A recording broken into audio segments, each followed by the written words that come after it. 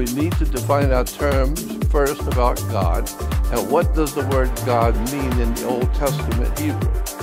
Here it is for you. This is God, and the Hebrew is Elohim. Gods, more than one. So in Genesis 1:1 it says, in the beginning Elohim created the heavens and the earth. So it's more than one God. The word Elohim, on the top it says the word Elohim is a plural word. In Hebrew, the plural form of the noun ends in M-I-M-O-T. Elohim is a plural form. On the bottom it says it is interesting to note that even though Elohim is plural, the Hebrew dictionary still translates it God instead of gods.